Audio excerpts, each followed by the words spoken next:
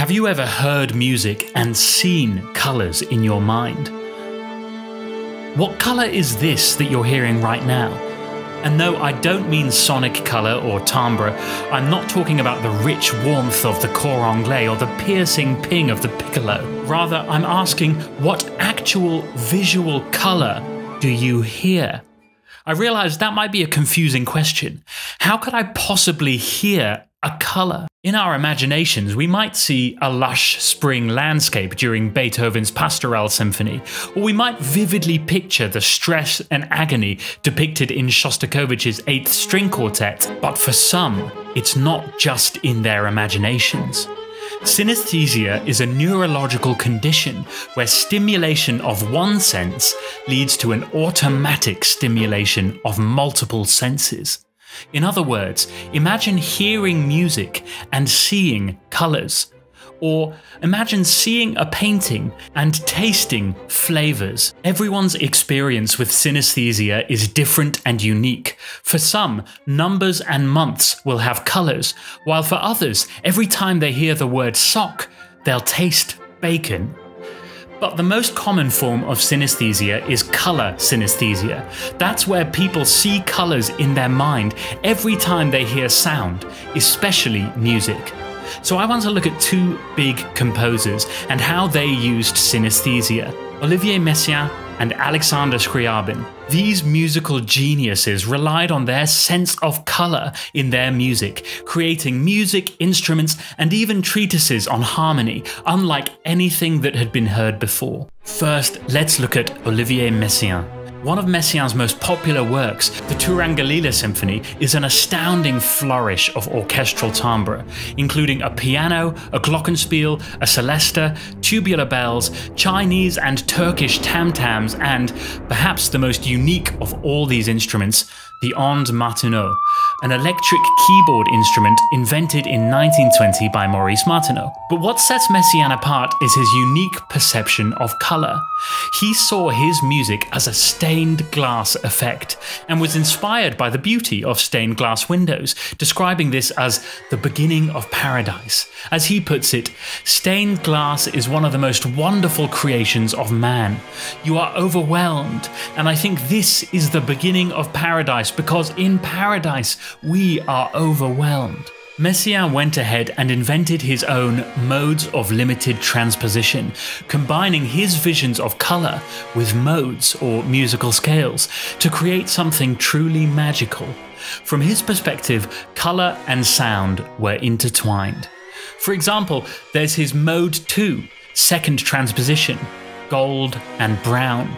This mode was used extensively throughout Turangalila and was a source of inspiration for Messiaen. In his own words, he says, "What does a rose window in a cathedral do? It teaches through imagery, through symbolism, through all of the characters that inhabit it. But what most catches the eye are its thousands of spots of colour, which ultimately dissolve into a single, very pure shade, so that someone looking on says only, 'That window is blue,' or 'That window is violet.' I had nothing more than this in mind." Listen to the fifth movement of Turangalila here to experience mode number 2 in action.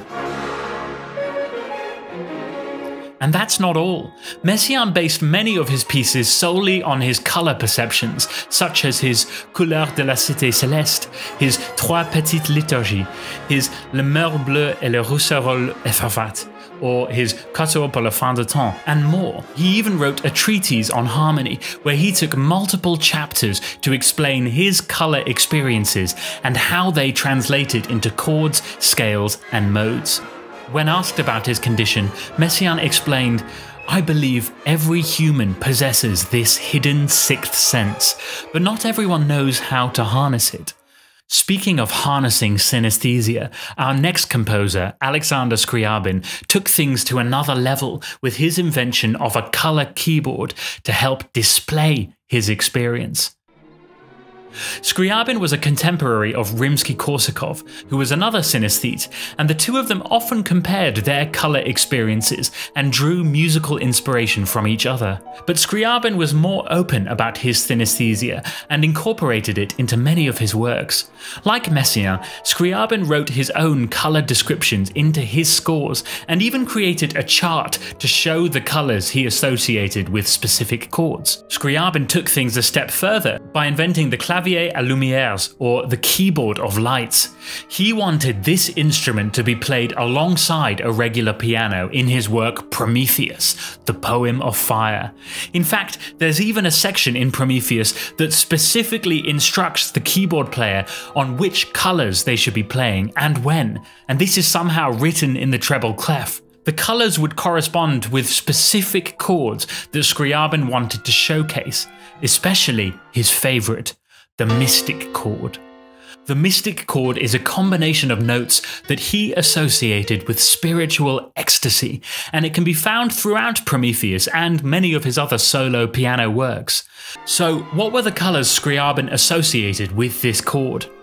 Well, there's bright red for C, lilac purple for F sharp, dark rose pink for B flat, very light sky blue for E, grassy green for A, and bright sunshine yellow for D.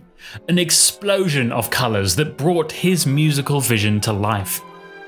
This Mystic Chord was loved, and it was even picked up by jazz composers such as Duke Ellington.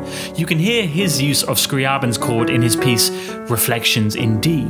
Now you may be wondering, why does this all matter? Well, composers and musicians who have this phenomenon often use their sixth sense to their advantage to play around with harmony, scales, and modes. Sometimes whole pieces were composed based on the composer's colour perceptions alone. Franz Liszt, for example, was quoted to have said, "Gentlemen, please, a little more blue. This section is not meant to be rose, but a deep blue," and that was in reference to his symphonic poem Hunnenschlacht. Sibelius wrote, "Music to me is a beautiful mosaic which God put together," and he associated colours with his symphonies. For example, his second to him was a bright sunshine yellow. So, while synesthesia may not have a direct correlation with how harmony and music has evolved over time, it certainly opens a window into a composer's mind and allows us to see their music in a new light, from a new angle, one of a dazzling canvas of colour. Are you ready to take your musicianship to the next level? The Musicality Training Program is here to help. This comprehensive online course offers everything you need to thrive in the classical music space. From ear training and sight reading to music theory and writing, you will develop the skills you need to succeed. This complete step-by-step program is designed to guide you from absolute beginnings to a university level of skill. With bite-sized theory lessons followed by a wide range of exercises over 13 modules, this program will help you to develop your musicianship from every angle. And the best part? It's worked for hundreds of musicians just like you. Don't let a lack of access to quality instruction hold you back any longer. Join the Musicality Training Program and start your journey towards musical excellence today. Click the link below to join now.